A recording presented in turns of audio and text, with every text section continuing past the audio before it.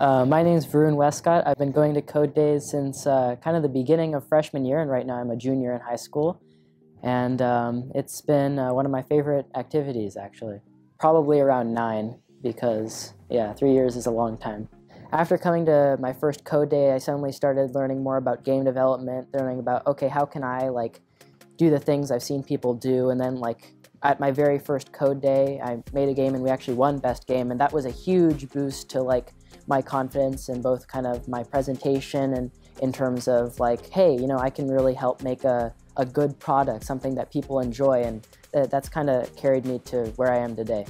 You don't need to be an expert to make a game that's actually fun to play. You can just kind of have a few basic elements, and then already you can look back at it and say, hey, look, this is a thing that I made from scratch. There's nothing that anyone else had to do to put this product here in front of me, and that's incredible. You can't really do that with anything but a game, where it's just so easy to understand, and yet it's so easy to replicate yourself with limited knowledge, limited resources. And so it's a good place to kind of be like, you know what, maybe computer science is for me, maybe this is something that I can do.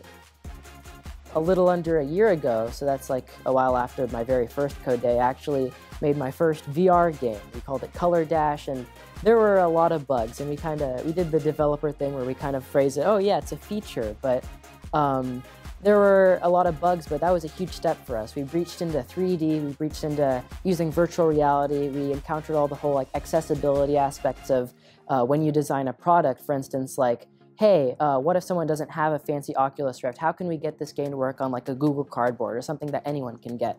And then so basically just every Code Day has been kind of a mark into a new type of thing, a new sector that we've managed to explore. And so that was a big pivot, because then we started doing 3D games for our Code Days. For instance, then the next Code Day we worried more about kind of changing up all of the physics of a game. We created a game where you could change gravity, you could run on walls, and all of this is stuff that we never would have been expected to do from our first Code Days. And